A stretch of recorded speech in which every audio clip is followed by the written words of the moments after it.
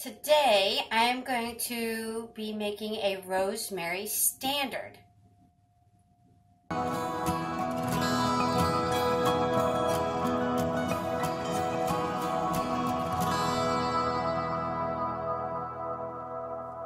other day I transplanted all the aloe out of this pot, and today I want to take my rosemary plant that's been needed to be transplanted. And I was reading up on rosemary, and they said the taller the plant, the deeper the pot that you need. And this pot is not as deep as I believe it should be. So I want to transplant the rosemary over to the terracotta pot. And as I was, I've had rosemary standards in the past, and last year, in August, we went to the Doug and Stacy Homesteading Life Conference. My husband bought me this rosemary plant, and I've been looking for a single rosemary plant. Most of the time, if you pay attention, if you go to a nursery and you go to buy your rosemary, it's already been pruned and it's bushed out. And I guess I can see their reasoning. I mean, they sell it that way because it looks like a bigger, fuller plant. When I bought this was like a straggly little stem, only about that tall, about half the size when I bought it, and it didn't look very impressive at all. And so, but I was excited to find it because you can't find just a straight stalk of rosemary at a nursery usually. So, and to make a rosemary standard is where you take a herb or a plant and you trim all the leaves off. You trim it all the way, all this off here, and then you prune up here, and then it forms a tree-like shape. And it can be done with lots of different plants. It can be done with lavender, it can be done with rosemary, it can be done, I've even seen it done with begonias. It's usually a plant that gets a woody stalk on it, and so I was really, really excited to get this plant, and really excited to be able to turn it into a standard. I had a standard a long time ago, and it died. My life was crazy, and I didn't take care of it at that time, and I wanted another one for the longest time. So I'm going to go over some tips on how to transplant it and to turn it into a standard.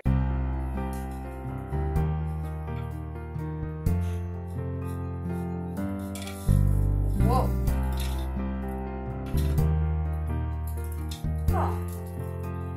Okay, I see what I did. When I transplanted it, I put rocks at the bottom. That's very important with rosemary. And also with aloe. I should have put some rocks at the bottom of the aloe things, but since I figured I'd probably transplant them again into bigger pots eventually, I didn't really think about getting some gravel for them. But this plant, rosemary, if its roots stay in water, they don't have good drainage, they can rot, and they will rot.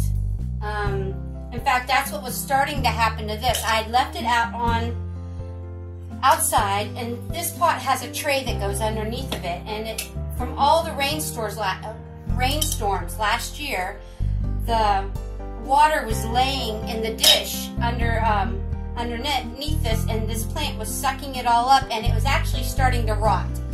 All the leaves were starting to die down here, and luckily I brought it in the house and started caring for it in the house so that the rain didn't get to it anymore. So I'm going to loosen these roots. Oh, this is great. I let it dry out. In fact, I always let it dry out. I always dry my rosemary plant out before I re-water it. I like to do it, I like to just brush the surface dirt away and put my finger down as deep as I can and see if it's moist down there, and then I'll water it if it's dry enough. Because overwatering is the quickest way to kill your rosemary plant. And also the aloe vera that I transplanted. It's the quickest way to kill your plant is to over water it. Okay. So we got him, this one nice and loose.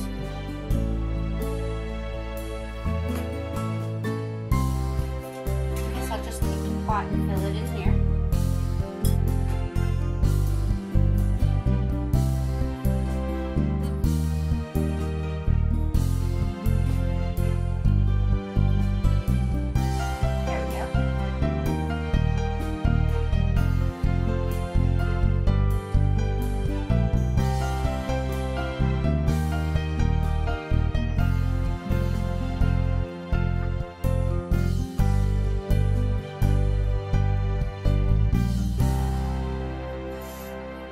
Now another thing that rosemary really needs, in between the watering, a lot of people say water your rosemary every 2 weeks around that time. I really just go, because every plant, it depends on what condition it had. I remember for a while I had it in the sun here and it was drying out way quicker than every 2 weeks. And so I could see these new growths starting to droop a little bit, and then I would water it and it would perk right back up again. So you got to really just keep an eye on it. Sometimes it needs watered sooner. There we go. Now it's in a new pot.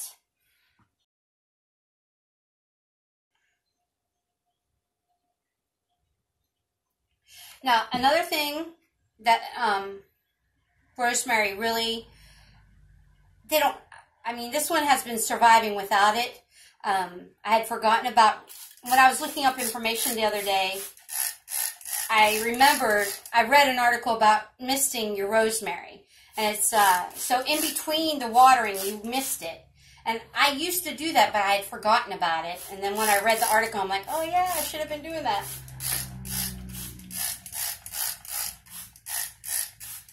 I missed that one. And I'm going to also water it. I'm going to do both today, because transplanting any plant usually gives a little bit of a shock anyway. So now, it is all your preference on how you trim a standard. Now some standards, this right here would be enough of a stalk to make someone happy. And then you would just trim this off right here, and then see how these branches are already starting to grow up? They would all start branching out. And the more you trim it, like for cooking, you trim off what you need for cooking, and it would just bush back out even more.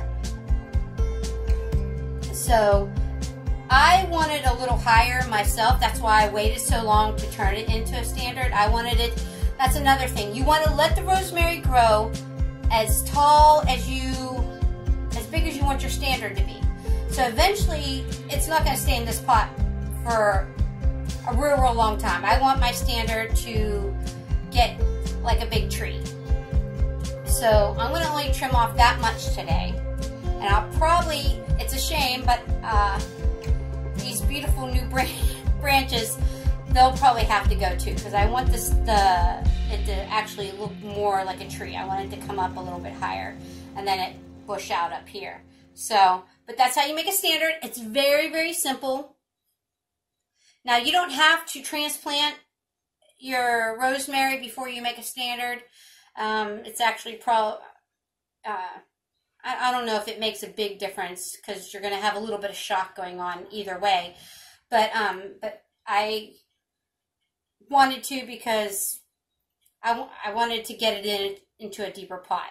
So what I'm going to do is, this is also important, always either pinch with your nails if it's a tender branch, or clip it with scissors.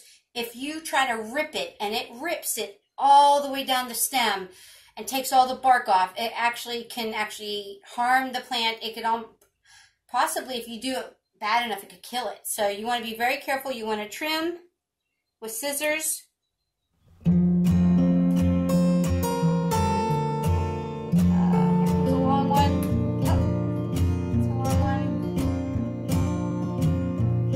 You want not even the tiny ones left. You want it completely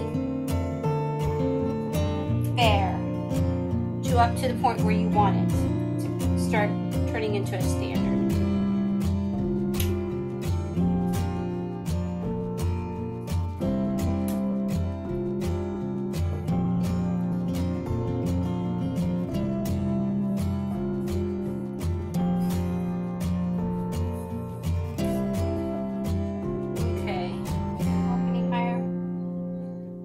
think, and then also you can always trim up higher. I mean, you can never really go back. You can never really go back. Pinch my finger. But you can always trim up higher if you think it's not high enough. So it's always better to be cautious and then go scissor happy. So yeah, I think I'm gonna go one more. Standard. Oh, I think I want to go one more time.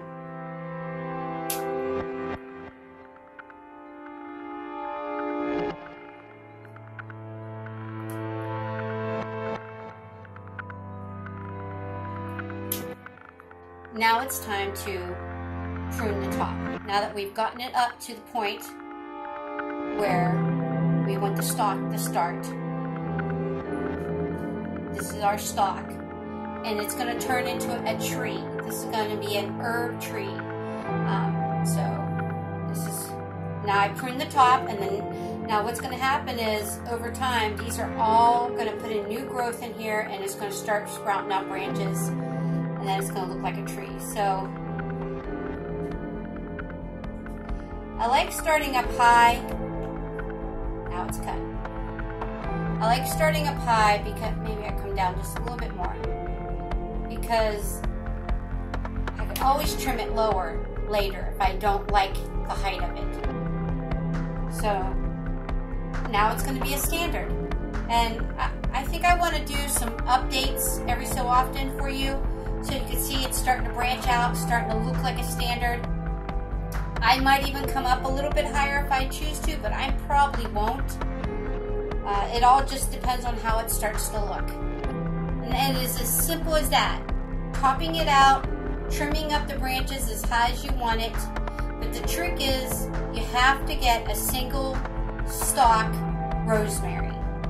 Now, you can take these and make start a new rosemary plant from it, and then that would be your stalk, and then you can start from there, but you'd have to let it grow up into the height that you would need it. So there we go. We have a standard now, and it's just going to take some time for it to turn into a tree. And I'm very excited. I've been wanting to start a rosemary standard for a long time, so my husband blessed me with it. I'm very excited. Another plant I'd like to get eventually is a bay tree. I used to have a bay tree, and bay trees are really nice to have whenever you're making soup or anything that calls for a bay leaf. You just go and you trim off a leaf, and it's a better flavor than the dried bay leaves. It's got a nicer flavor. And so that's my next plant I'd like to get eventually someday. Okay, well, I hope you enjoyed this video. If you liked it, I hope that you like it and subscribe and click the little bell. Thank you.